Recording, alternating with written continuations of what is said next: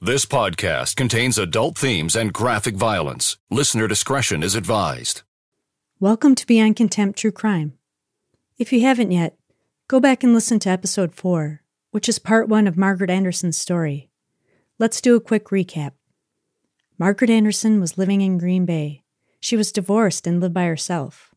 Her friend, Terry Weasel Affle, stopped over the day after Christmas. Weasel was a biker and belonged to the Drifters Motorcycle Club. The two went out to a movie and had drinks after. Margaret and Terry ended up at a biker bar called the Back 40, which was owned by drifter Mark Shotgun Lukensmeyer. She was drunk and got into a fight with other women at the bar. Terry and Margaret left, then they got into a fight in his car. He told her she was walking home, pulled her out of the car by her hair, and kicked her several times. Affle kicked her one final time towards the 3 DC Eagles. Dennis Bobber Stumpner, Mark A.D. Hinton, and Randy Gargoyle Whiting, who were waiting outside for a ride home. The 3 DC Eagles beat on Margaret.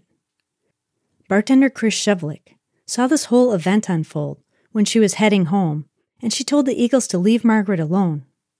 Her boss, Mark Lukensmeyer, joined the Eagles with beating on Margaret and told Chris to leave, which she did. You're listening to Episode 5, Margaret Anderson, Part 2 of 2. Lukensmeyer unlocked the side door of the Back 40, and all 4 men took Margaret back inside. At this point, Margaret was crying, both out of fear and pain. The next 2 hours were beyond comprehension.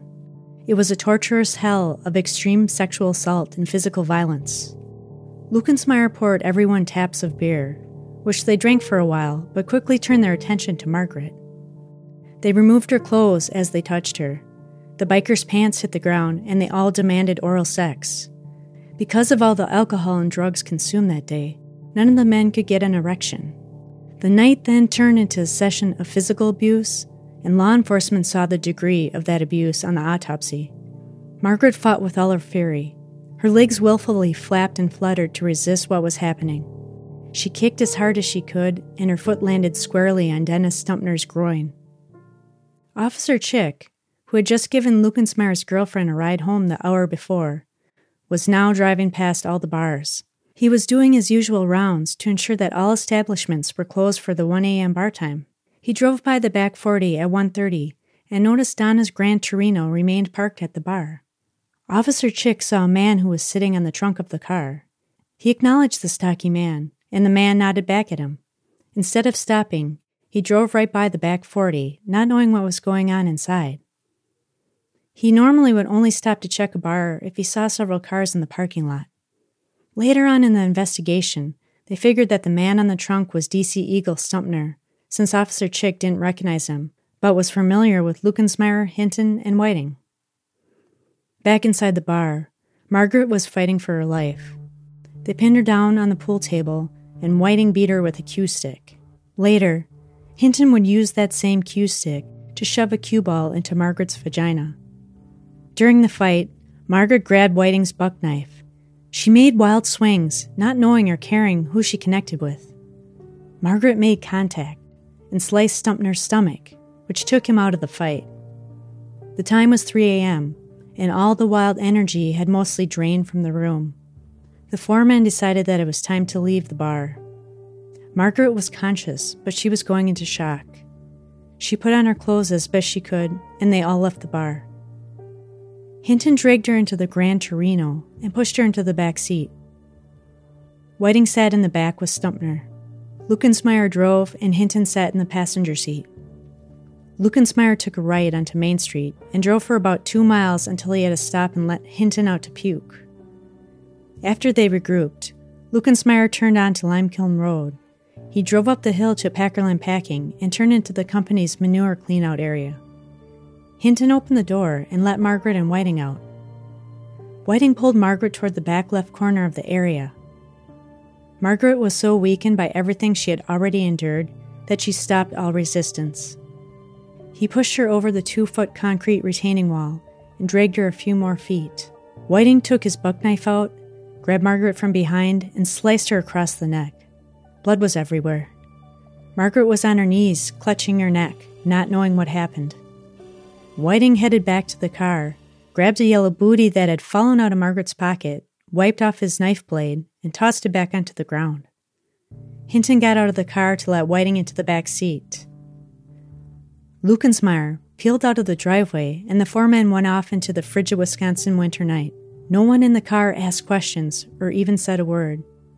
Not everyone in the car knew what just happened, but even the heartless could have acknowledged that Margaret was in bad shape, at a minimum, and was left out in the dangerous Wisconsin winter weather.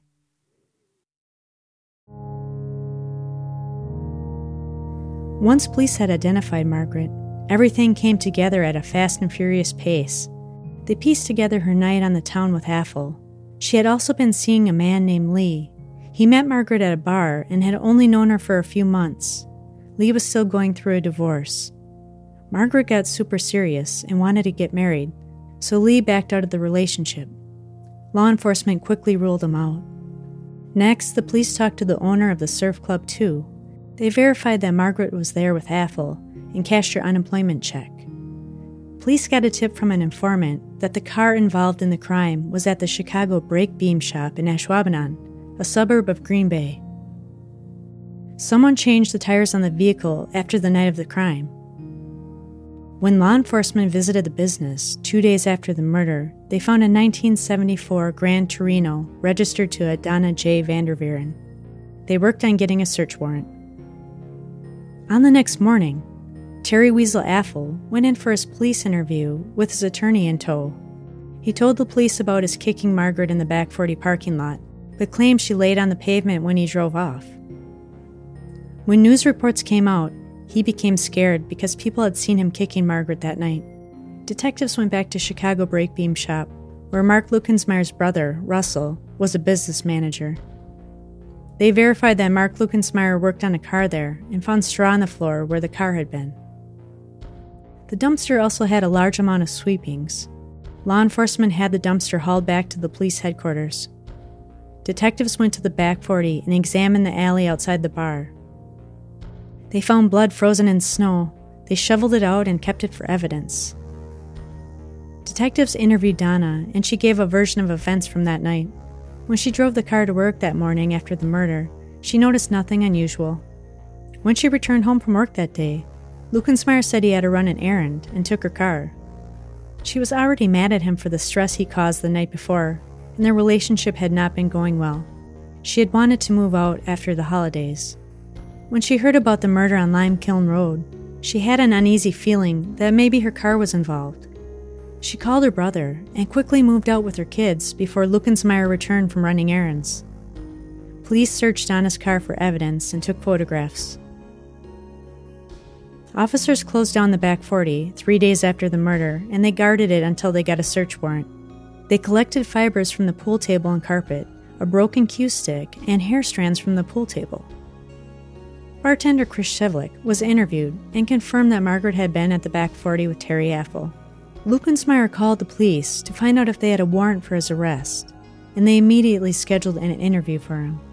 In the background, there were rumors that the motorcycle clubs might hit the Green Bay Police Department, so they moved their meeting with Lukensmeyer to the De Pere Police Station, which was about 10 minutes away. Prosecutor Peter Naz offered Mark Schuck and Lukensmeyer an immunity agreement. He was to give a statement that detailed the events that took place that night, provided that he played no part in the beating, sexual assault, and murder of Margaret. Lukensmeyer signed the agreement, and police hit him at a hotel that night. They interviewed him the next day, January 1, 1984. Lukensmeyer said he opened the bar at 1:45, and Whiting, Hinton, and Stumpner came over. He got drunk before going to his girlfriend's car where he fell asleep. Hinton knocked on the window and woke him up. The 3 DC Eagles and Margaret wanted a ride. He noticed that Margaret had blood on her face. They got in the car and directed him to the manure cleanout area across from Packerland Packing. Hinton got out of the passenger side to let Whiting and Margaret out of the back seat of the 2-door car. Hinton got back in and told Lukensmeyer to pull forward to the driveway entrance. Whiting returned 15 minutes later, and they left. He drove them to Hinton's house on 4th Street, and then he drove home. Nothing was said in the car. The next day, Lucensmeyer took a cab to the back 40 to clean up the bar. He heard on the news that there had been a body found on Limekiln Road, and he thought he was in big trouble. Weasel gave him a ride back home. He then borrowed his girlfriend's Gran Torino and went to his brother's house. He borrowed his brother's car and drove back home. Donna had moved out, so he went out drinking. 2 days after the murder, he drove to the Brass Rail to help Hinton and Whiting with their stalled red Pinto. He confronted them and asked why they had involved him in this situation. They had no response. Next, the men went to the back 40 and gathered the garbage bags that Lucensmeyer had put out the day prior. They drove the garbage over to Chicago Brake Beam Shop. Lucensmeyer's brother had the Gran Torino there and had already put new snow tires on the vehicle. Lucensmeyer cleaned a blood smear up the rear passenger seat. Whiting took the trash bags and tossed them into the dumpster. He dropped Hinton and Whiting off at Hinton's house and never heard from them after that. Police had inquired about the third DC Eagle, but Lucensmeyer only knew him as Bobber and did not know his real name. When the interview was over, police put Lucensmeyer in protective custody and put his home under surveillance. He was honestly more afraid of the DC Eagles than the district attorney. After a few calls and some digging, police discovered that Hinton had an active non-felony arrest warrant for him in Outagamie County, which is the county next door to Green Bay. This was something that law enforcement would keep in their back pocket. Police compiled info about Bobber since he was a mystery. They showed Lucensmeyer a photo of someone named Dennis Stumpner, and he confirmed that it was indeed Bobber. When police checked records, Stumpner had several active warrants, including 3 DUIs in the past 5 years. Law enforcement got a warrant to search Randy Whiting's house and found a green parka, a 10-inch knife with a case, and a pocket knife with a case. They issued an arrest warrant for Randy Gargoyle Whiting. Law enforcement went to Hinton's house to arrest him. He was gone, but his girlfriend was there with her 2 kids. She had not seen him since December 28th. They checked one of his places of employment, Spanky's, but they had fired him weeks prior. Hinton called into the police station and said he would show up with an attorney to turn himself in later that day. He claimed he did not know where Randy was. Police kept Mark 80 Hinton in jail on a probation hold until they could figure out exactly what to charge him with. Donna Vanderveren gave the detectives another statement, but would not sign it out of fear until they arrested all the suspects. Police got a tip from an informant in Wausau that reported he had spotted Whiting and his girlfriend Vicky. Hinton and his girlfriend Barb had also been at his house. Vicky drove Hinton back to Green Bay so he could turn himself in. When the informant was questioned again, he gave a different timeline of events. Many people were telling half-truths or flat-out lying. This time period resulted in many bogus sightings, dead ends, and wild goose chases. The DC Eagles created many of these so-called tips that police were receiving, and had third parties pass on misinformation to law enforcement to throw them off the trail. Detectives visited Stumpner's brother-in-law, who had last seen him on the 28th of December. Stumpner wanted money, and they had argued. He packed a duffel bag and left. Police issued an arrest warrant for Dennis Bobber Stumpner. Protective custody shifts for Lucensmeyer deteriorated. The police became the parent and Lucensmeyer the child, whom they were babysitting. He was growing bolder and wanted to go drinking in a different city. Police told him no, and he wasn't allowed to leave Green Bay. Lucensmeyer's brother told him to behave and that he better not screw up this agreement he had with police. Mark Schuck and Lucensmeyer snuck away to a bar in Denmark, a city 20 minutes outside of Green Bay. And then he went to another bar in Cooperstown. A patron called the police department to complain because they didn't like being put in harm's way by having Lucensmeyer in the same bar. He returned home drunk that night and ended up receiving 2 drunk driving tickets that year. At the end of January, Lucensmeyer signed an agreement with police stating that he no longer wanted their protection. Margaret's family was getting impatient, and they wanted justice. There were rumors that Margaret's uncle was going to show up at the back 40 with his gun to show them that they can't get away with murder. Another claim was that friends and relatives were raising money to hire a hitman from Chicago, and they had raised $25,000. Bobby Sr. and Jr. started drinking together. They took a special interest in the hunt for the killers, and revenge fantasies were always playing on a loop in their minds. Bobby Jr. didn't attend much of his last semester of high school because of how upsetting the whole situation was for him. He spent his time watching the news so he could keep up to date with the hunt for the fugitives. Bob Sr. asked his girlfriend if she could handle a shotgun because he heard Whiting had an M16 and a couple of 9mm. His girlfriend, Mary Lou Van Pay, had been drinking when she called police and told them if they didn't get this case solved, she was worried Bobby Sr. and Jr. would take the law into their own hands. Detective Jerry Rogalski only worked on the periphery of the Margaret Anderson case for the first few months because he was only a fledgling detective at that point. When he stopped in a bar called Gino's on Monday, April 9th, everything was about to change for the young detective. Gino's was located on Lime Kiln Road, the same road where Margaret Anderson took her final breath. The bar was one among many bars in that area, which was known as Little Chicago. The detective sat down and made small talk with a bartender named Carol Cruz. Her husband, Wayne Cruz, was a biker who had been a drifter. Wayne was still friends with some of the club members, including Mark Shotgun Lukensmeyer. The detective had been in the bar the previous night and had forged a friendly relationship with bartender Carol. Tonight, Carol was alone behind the bar, and she felt comfortable with Jerry. She asked him why he protected that scumbag Lukensmeyer. Margaret was a friend of hers. It was sick what Mark and the rest did to her. Carol said Lukensmeyer told her husband he burned his clothes on the night of the murder. She said the drifter's woman had a meeting the day after the murder to discuss everything. She said the cops did not realize the level of Lukensmeyer's direct involvement. Carol squarely said to the detective, "How dumb can you cops be?" She added that bartender Chris Shevlik knew what took place at the back 40.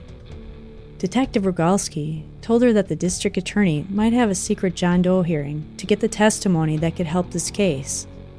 Carol responded that many people knew what went on that night, and they would likely not talk unless they had to. She was personally fearful of what her husband would do to her if he ever found out she said a word about any of this. The detective's heart nearly leapt out of his chest after this conversation, and he barely slept at all that night.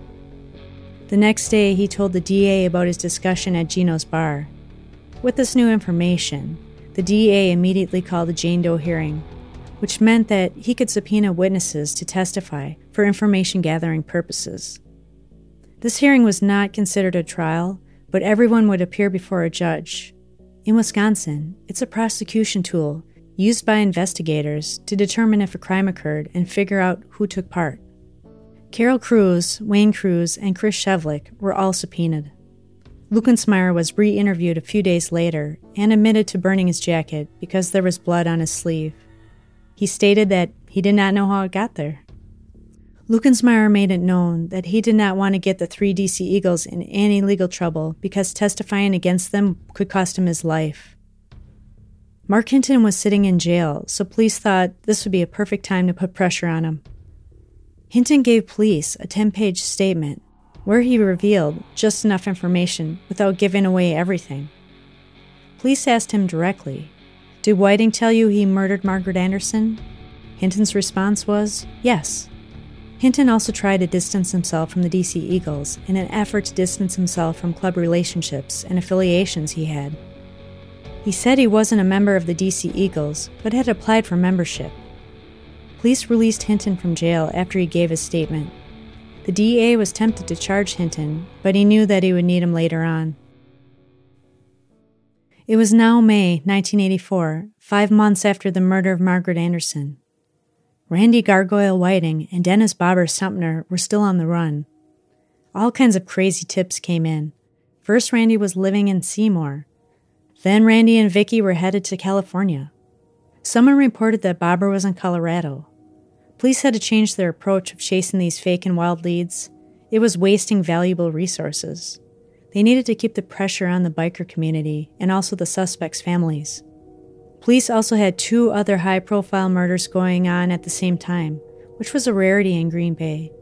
Administrators reduced resources for the case, but motivation remained strong with the police force. They displayed Margaret's picture at every detective meeting, which gave the team a sense of purpose.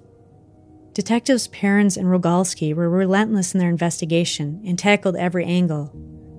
It consumed their lives and bordered on obsession.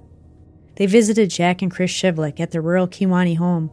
It served as a reminder to those in the biker community that the police were not going to let this investigation fade away, and that justice for Margaret was coming. Randy Whiting's grandmother passed away that summer, and police attended the funeral to see if Whiting would make an appearance. He didn't. Randy took the time to send police 2 letters that year. He wanted the reward money to go to the person who turned him in. Randy wanted Stumpner and Hinton to be released from any charges and outstanding warrants. He demanded that his trial take place outside of Green Bay, and he wanted the news media of his choice to be present to ensure his safety. It worried Randy that police would shoot him. Unsurprisingly, the district attorney rejected all these conditions. Police thought Randy and his girlfriend were together the whole time Randy was on the run. They later learned that he had Vicky meet him in Indiana. Randy had taken a job with a carnival company where he worked a bushel basket game. Vicky joined the carnival too and worked at a children's duck pond game. They stayed at a hotel in Indianapolis and checked in with different names. Vicky even had a miscarriage and was hospitalized. The carnival traveled to Michigan and Illinois. Vicky had not taken to that lifestyle well and was physically abused by Whiting, so she returned home to Wisconsin. Detective Perrins met with law enforcement all over northern Wisconsin. He built relationships and was looking to gain their local expertise on the DC Eagles, since they had limited resources in Green Bay. These relationships paid off. FBI agent Tom Berg saw a flyer in the city of Appleton, which was advertising a country concert where the proceedings would go to the defense funds for Whiting, Hinton, and Stumpner. The Green Bay detectives attended the concert, but they did not see their fugitives. The FBI agent noticed another flyer with an Anago phone number in Langley County, which was not even near the advertised location of the concert. The agent tracked down the number, which was more difficult since it was before the age of the internet. The number was tied to a biker named Frank Burns, who owned many acres of land. On Frank's property, there was a truck and trailer registered to DC Eagle, Frank Frog Seabants. Police also knew Whiting had stayed at Frog's northern Wisconsin cabin in the past, so the FBI agent asked the local law enforcement in Langley County to keep an eye on that property. He thought the DC Eagles would hide Whiting there. Local law enforcement showed Whiting's photo to a few select area people. They didn't want to tip off the DC Eagles that they were searching the area. Another tip came in when an individual sat down in a biker bar next to someone who looked like Whiting, but he looked different from the picture police showed. He no longer had his long blonde hair in a ponytail with a beard. This person had short jet black hair and was clean-shaven. Detective Perrins drove up to Langley County to watch the trailer. He saw a man on the front lawn who had jet black hair. Perrins stopped at a tavern down the street called Teal's Bar and struck up a conversation with the bartender. She said the people from the trailer were strange and hadn't lived there long. Detective Perrins thought he might have found his guy. Langley officer Dave Steger had noticed that there was an advertisement in a shopping guide for a rummage sale. They had bunk beds, furniture, a gun, stereo speakers, and a car for sale. A light went on in his head. This was the same address as Frog Seabants' trailer. Dave figured a rummage sale was the easiest search warrant that an officer could hope for. Officer Ben Baker arrived at Dave Steger's home the next morning. As they left for the rummage sale, Dave's wife Sue insisted that she go along. Both men tried to talk her out of it, but she didn't listen. They jumped in Steger's beat-up truck and headed to the sale. Dave had been off duty for a few days and wasn't clean-shaven. He had on a flannel shirt and fit perfectly into the northern Wisconsin landscape. The addition of his wife tagging along only added to their cover. Sue was in her McDonald's uniform, and they would drop her off at work after the rummage sale. She did not understand this trip involved covert police work, or that they would interact with a fugitive wanted for murder. As the trio arrived, Frog Seabants was leaving the property. A pregnant woman, who was Frog's girlfriend, greeted them and invited everyone inside the trailer to look at the furniture. A woman walked to the end of the trailer and was not really in sight. Later, they would learn that this was Whiting's girlfriend, Vicky Chamberlain. There was a male sitting on the couch in a shirt with jeans. His hair was unnaturally black, as if he used shoe polish to dye it. He had a large tattoo of an eagle and a snake on his arm. He was missing a tooth on the left side of his mouth. It was him. Sue plunked right down on the couch next to Whiting as the two police officers pretended to check out the fabric on the chairs. Steger thought to himself that his wife will kill him when she finds out. Frog's girlfriend, Jerry, pulled a gun out of a holster. She handed it to Dave and asked him if he wanted to buy it. He pulled the clip out to make sure it was empty and attempted to check the chamber, but when he tried to pull the slide back, he couldn't get it to open. Whiting jumped up off the couch and reached for the gun. Dave's heart rate sped up, thinking that Whiting was on to him. Instead, Whiting asked if he was sure that they didn't want to buy the gun. Whiting pulled back the slide and then returned the gun to the holster. The officers thought it was time to get the heck out of there.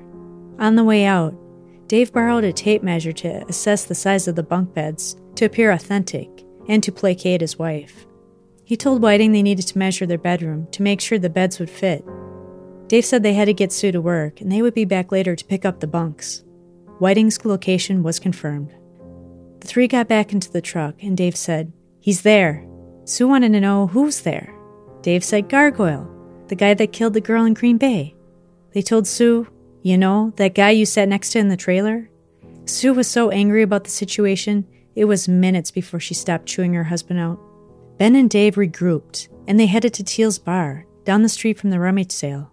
The two officers took over the bar and made it their temporary police headquarters.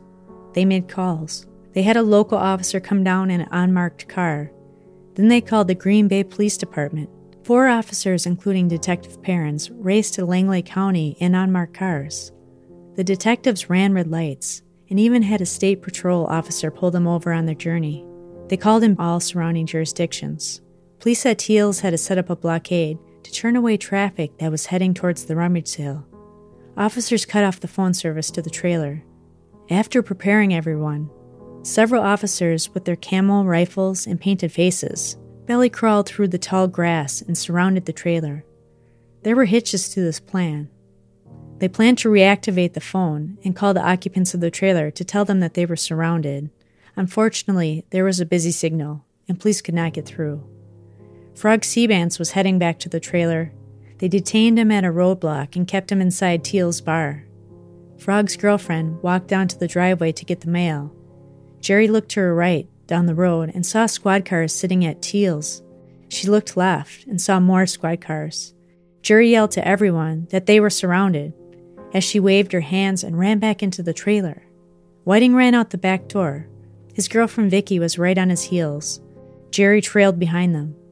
Officers stood up and pointed their guns. Both women turned and ran back inside, while Whiting dove under the trailer skirting.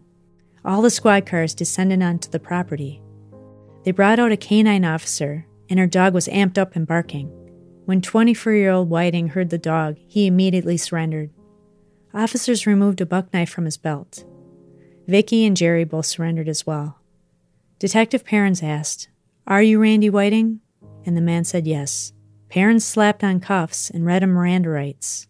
Frog Seabants, Jerry, and Vicky were all arrested too. When Whiting was in an interview room, he joked with Baker and asked him if he was still interested in buying the bunk beds. Whiting claimed he was going to turn himself in the next week, but wanted to spend time with his girlfriend, and he claimed that he'd never left Wisconsin. He talked about the day of the murder. He drank all day and smoked a few joints and didn't eat a lot. Randy denied killing Margaret Anderson and barely remembered anything after bar closing. He heard about the murder 3 days later. Randy said if he killed the woman the way the police said it happened, he would not forget that, which is why he was innocent. Police asked him if that one of the other men killed Margaret, why didn't he stop it from happening? Randy said that would have put his life on the line. Police asked if he talked to the guy who committed the murder. He responded that he might have, yes, but Randy would rather die than narc on someone.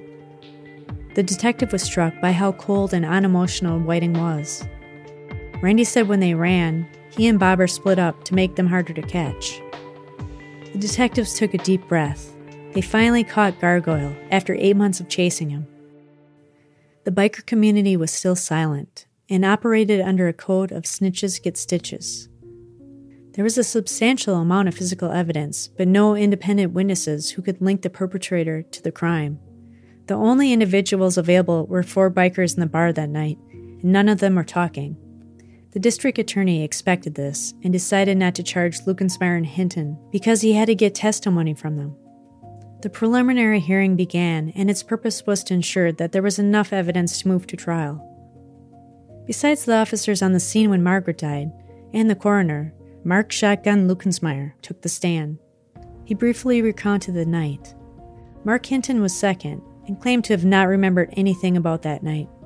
He pled the fifth and refused to answer questions. The DA brought out that 10-page statement he had signed back in May to get out of jail. The judge instructed him to answer the questions, but he refused, so the DA read his statement for him. On cross-examination, Whiting's lawyer, Mary Lou Robinson, pointed out that Hinton's statement from May conflicted with some of Lucensmeyer's statements because it was helpful for both of them to point the finger at someone else. That someone else being her client, Randy Whiting. She asked the court to dismiss the charges against Mr. Whiting. The judge did not buy this and moved forward with the proceeding. Randy entered a plea of not guilty, and they set his trial date for March 1985. Before the trial, Whiting requested permission to marry Vicki Chamberlain. They had a civil service in the county jail on the 30th of November, 1984. The D.C. Eagles ordered this to limit how much they could ask her to testify. Leading up to the trial, they collected a key piece of additional evidence. In December of that year, Carol Cruz from Gino's Bar said Lucensmeyer told her husband Wayne that he purchased a new cue ball the day after the murder to replace the one that was found inside Margaret. She overheard that Lucensmeyer said the men held Margaret down and jumped on her stomach to get the cue ball dislodged. Carol said Lucensmeyer said he'd never testify against Whiting and had plans to leave the area when the case came up for trial. And she was also divorcing her husband Wayne because he terrified her. The DA appreciated all the extra evidence collected by detectives. There were 300 pieces of evidence, which filled an entire room at the police station. The amount of evidence was an advantage for the prosecution and would make it difficult for the defense, as it would be hard for them to even know what to prepare for. Judge Alexander Grant understood that this was the biggest case in Green Bay's history and decided that they would import a jury from outside the area.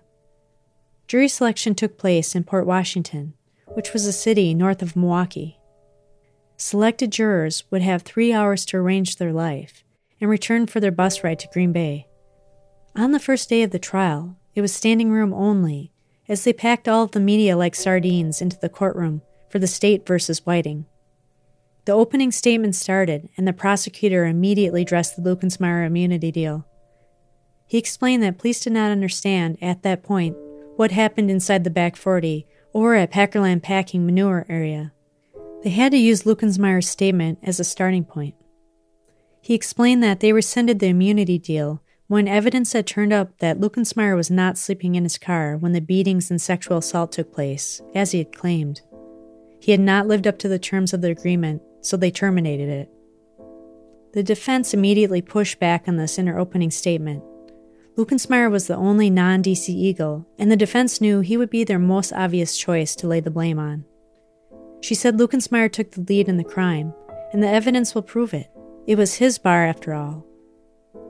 The first few days of the trial, the court heard from the citizens and the police officers who were with Margaret when she died on Limekiln Road. The defense grilled one of the police sergeants for not adequately measuring the tire tracks or footprints. The sergeant who doubled as the police sketch artist responded that he was involved in many things that day, and he couldn't worry about the tire tracks.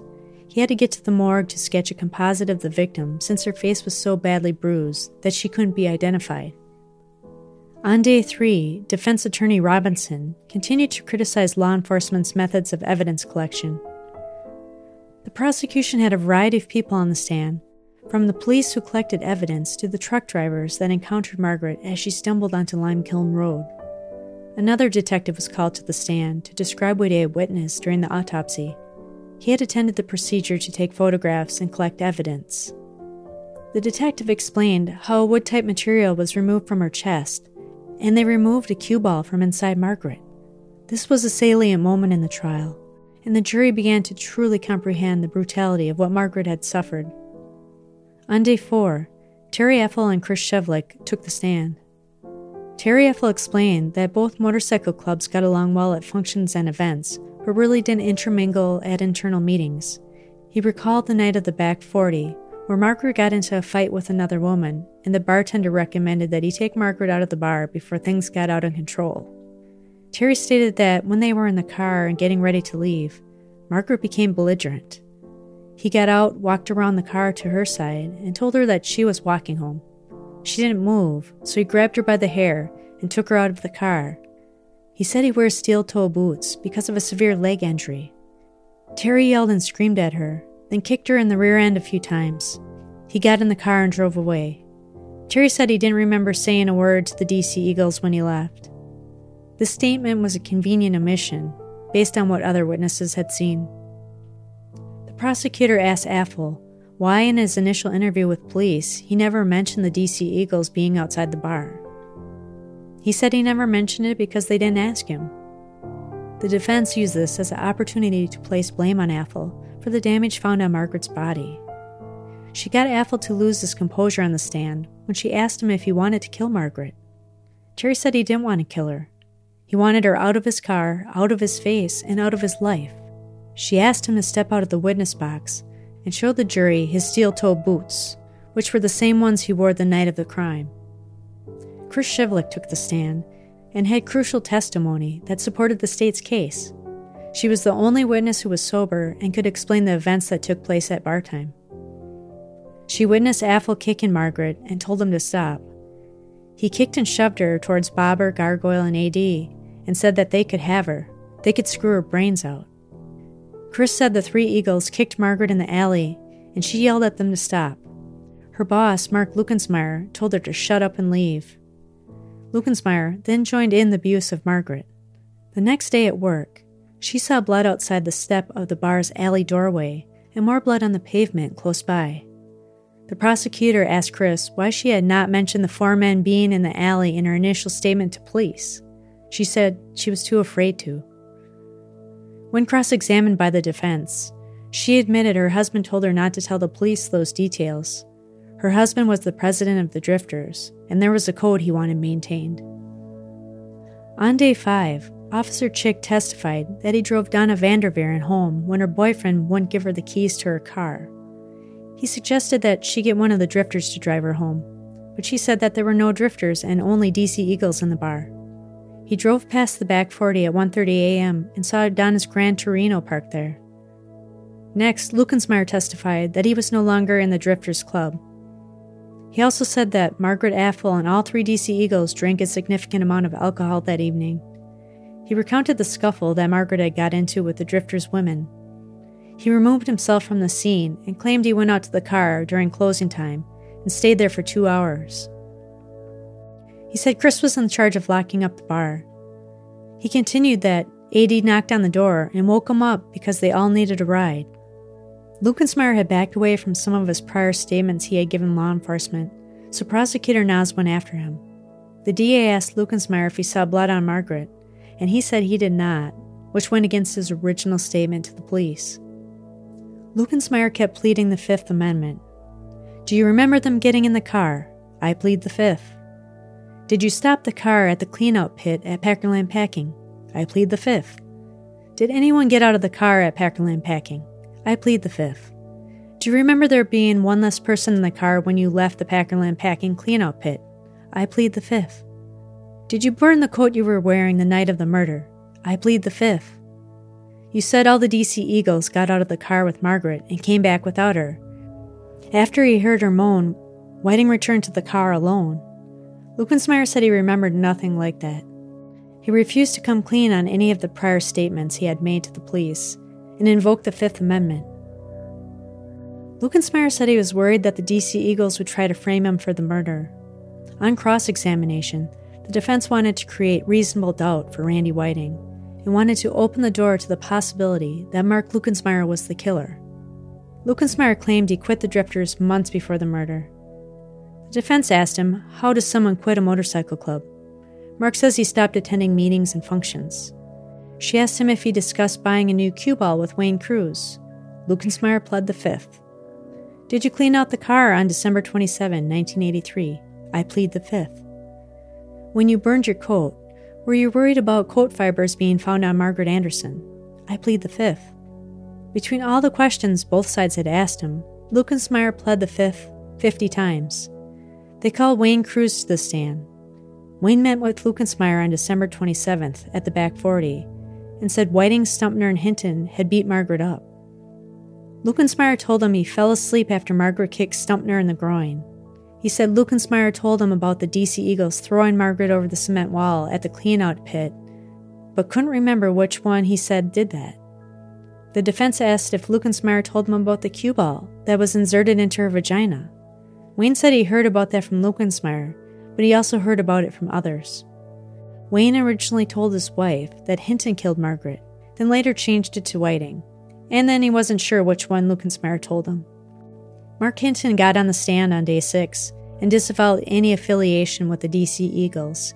He said he quit the summer after the murder. Mark said Affle pushed Margaret towards them in the alley at closing time. Lucensmeyer unlocked the door to the bar, and they all went inside. The men took their clothes off, and Margaret's too.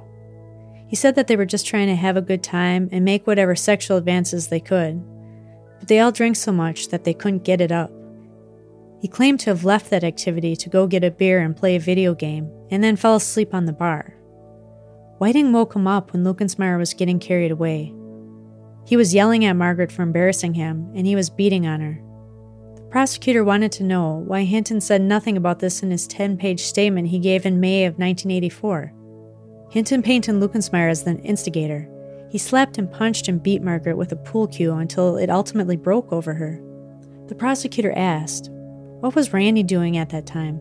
Hinton said Randy was just standing there. Hinton continued, "Nobody was being nice to her after she knifed Bobber, but Lucensmeyer was the only one beating on her."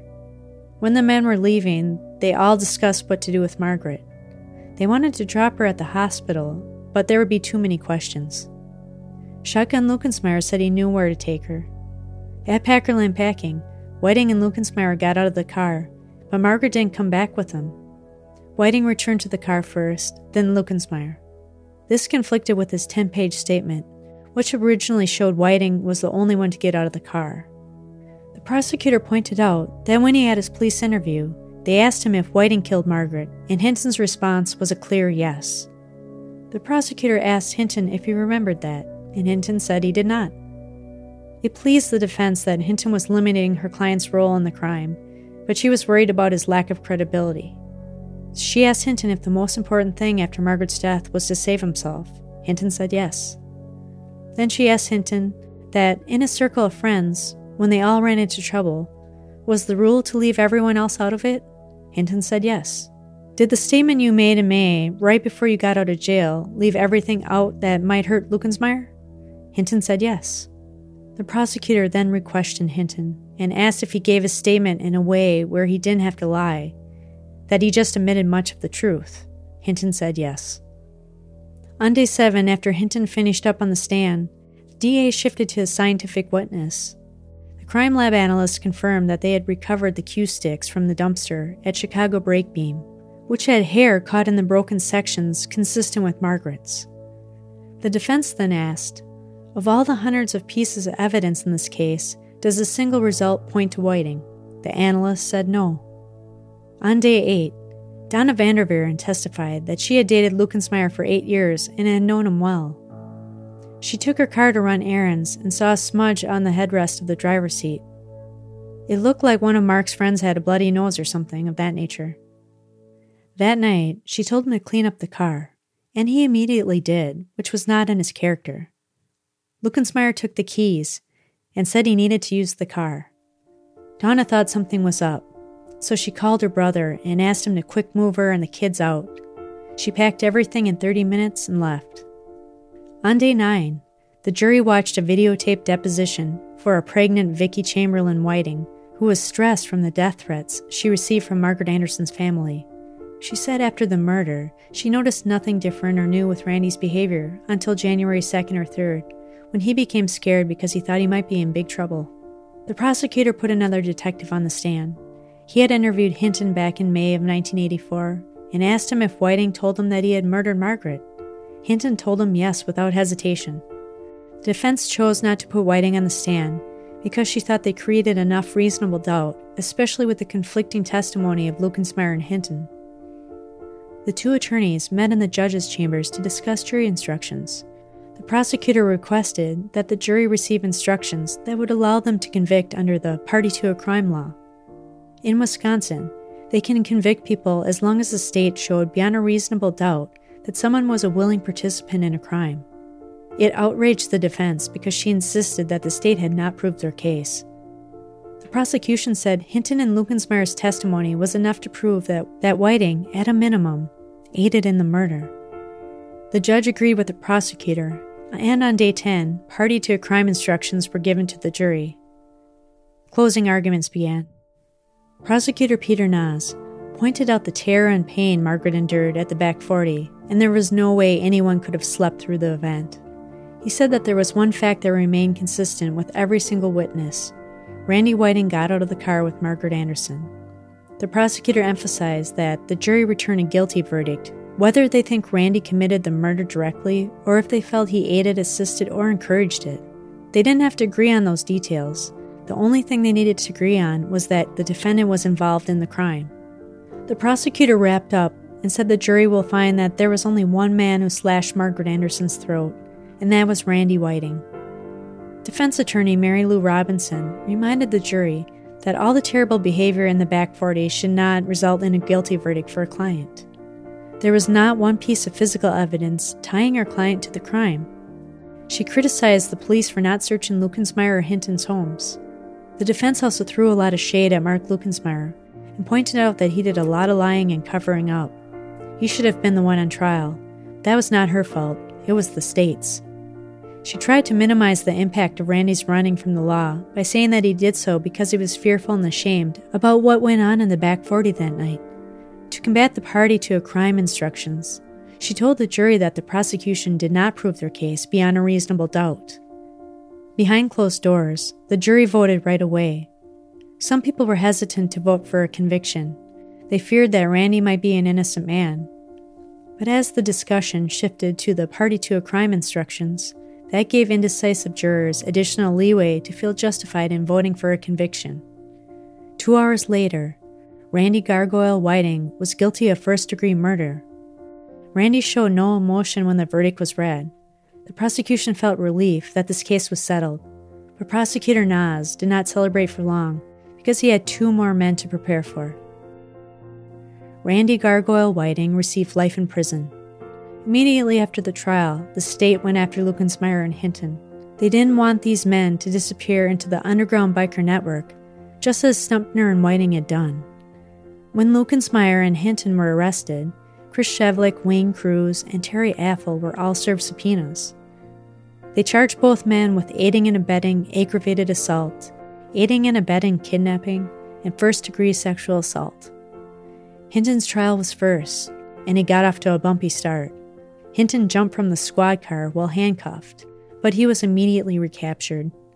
His trial was straightforward and ended as expected.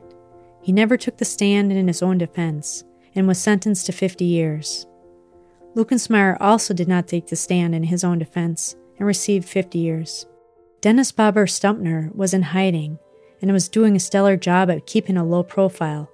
They had arrested him for a DUI in Colorado, but he was living under an assumed name, and the police did not run a check on his fingerprints. Before Margaret's murder, he used the name of a dead person from a Green Bay cemetery and got a driver's license, fishing license, and library card. These fabricated documents were enough to earn Bobber a driver's license in Colorado. So even with the DUIs, the police didn't find out his real identity. Green Bay Detective Rogalski and his wife watched a brand new police show called America's Most Wanted. John Walsh hosted the show and used its viewing audience to capture fugitives. Each episode had John's narration along with reenactment footage using actors, which was interspersed with interviews. Each episode had photos of the featured fugitives and a toll-free number to call with tips, 1-800-CRIME-TV. Detective Rogalski's wife said they should put Dennis Stumpner on that show. He thought it was an excellent idea and got in contact with the show's producers. The mayor of Green Bay was not so keen on this and thought that it would paint the city in a bad light. Detective Rogalski did not drop the idea and approached the district attorney about it. The DA convinced Green Bay's mayor, who eventually gave it the thumbs up. The night the show aired, 300 calls came in. After they sorted all the tips, there were 2 from Golden, Colorado. The caller said Stumpner was taking care of horses on a ranch. They faxed a photo to Golden law enforcement, who took Stumpner into custody. He had worked on that ranch prior to the murder, so it made sense that he would run back to a place he was familiar with. They convicted Stumpner in October 1988, almost 5 years after the murder. He received 50 years, just like Hinton and Lukensmeyer. Truth in sentencing guidelines were not passed in Wisconsin until 1998. Before that, prisoners often served less than half their prison time. Hinton, Lukensmeyer, and Stumpner's 50-year sentences were actually a mandatory release after 22 years. Hinton was released in 2007, Lukensmeyer in 2008, and Stumpner in 2011. It was last reported that Hinton was living in Oxford, Wisconsin, Lukensmeyer in Denmark, Wisconsin, and Dennis Stumpner in Berlin, Wisconsin. Randy Whiting remains in prison. He went through several appeals, even stating that if he knew the state was going to invoke the party to crime instructions to the jury, that he would have testified at his trial or introduced evidence. All of his appeals have been denied. Whiting is parole eligible, but is unlikely to see the light of day. Frank Frog Seabants was convicted of harboring a fugitive and received 2 years in prison, but had work release privileges. Seabants served his time and worked at the Paradise Club, an adult entertainment establishment that had ties to the DC Eagles. Vicki Chamberlain Whiting went into hiding to escape the world of the bikers and gave birth to their son. She divorced Whiting and went on to college to earn degrees in social work and criminal justice. After graduation, she went to work for the prison system. Terry Weasel Affle was never prosecuted for any crime in connection to Margaret Anderson's murder. Prosecutor Peter Naz became a judge and eventually retired, and unfortunately he died from cancer in 2009. Detective Perrins retired from the police department and was the head of the Green Bay Packers security. After experiencing health issues, he dropped down to a part-time role. Detective Dave Steger became the sheriff of Lang Lake County and runs a bowling alley in Anago, Wisconsin. Bob Anderson Sr. passed away from cancer. Margaret's son, Bobby Jr., struggles with the way he lost his mother. He lives in Door County, Wisconsin, and misses Margaret dearly. What happened in the bar that night was pieced together from physical evidence, participant statements from interviews with police, and trial testimony. While Randy Whiting is the only person who remains in prison, truthfully, there are only 4 men that know exactly what went on that night at the Back 40. Thank you so much for joining me for this episode of Beyond Contempt. Please visit BeyondContemptPodcast.com for links to the sources and music used in this episode. If you like talking about true crime cases, join the Beyond Contempt Podcast Facebook group. Bring the show by leaving a positive review in Apple Podcasts. And thanks for listening.